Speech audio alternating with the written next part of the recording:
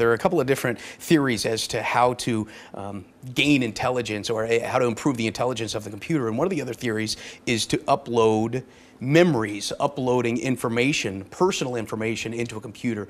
How would that exactly work? Well, we've actually done it. Okay. Last year, for the first time in world history, we took a mouse, trained the mouse to drink from some water, recorded the memory by recording the impulses in the hippocampus, which is about that big. Okay. Then the mouse forgot the task later. Then we reinserted that tape recording back into the hippocampus, and bingo, the mouse got it the first try. Next, primates. We'll tape record a primate eating a banana and then reinsert that memory back into the primate.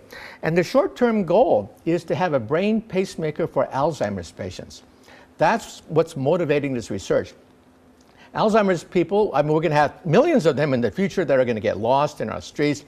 You push a button and they'll remember who they are and where they live. And after that, who knows, maybe upload the vacation that we never had.